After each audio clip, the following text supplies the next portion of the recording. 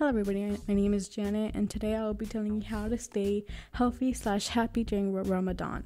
I myself am not Muslim, so I'm not really an expert on this. I did get this out of my research from online. I did forget which website I went on, so that's gonna be, I don't know if it's gonna be a problem though. But the first thing to stay healthy was to stay hydrated. Dehydration can cause undesirable side effects on people with chronic diseases such as constipation, headaches, dizziness, tiredness, and dry skin.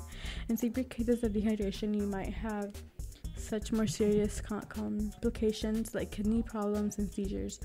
Try drinking fluids several times a day throughout the night. Even if you aren't feeling too thirsty, thirst is the signal of your body that your body is already dehydrated.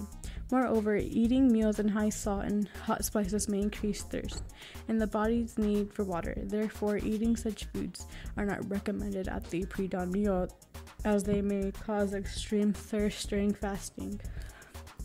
Oh, like I'm thirsty right now. The second thing was I don't know how to pronounce it. Hopefully I don't mispronounce it, but if I do, I'm really sorry. Do not skip sahri. As the saying goes, breakfast is the most important day of the meal. During Ramadan, it becomes even more important. Although skipping sahri to have uninterrupted sleep may sound appealing, you shouldn't. Skipping sahri belongs to the fasting period, as your body will need to rely on the previous meal to provide you with all the nutrients and the energy until iftar. Due to the longer hours of fasting, you are more likely to feel dehydrated and tired during the day. Furthermore, skipping sahri also encourages overeating and during iftar, which can cause unhealthy weight gain. Third thing is to avoid sun during fasting. If your job requires you to be outdoors, limit your exposure during the day and take breaks. Prolonged exposure to higher temperatures makes people vulnerable to heat stress, a condition where the body is unable to regulate its temperature. That is all I could find.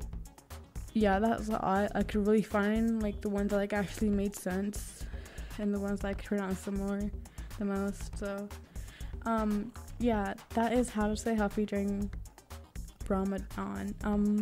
Bye.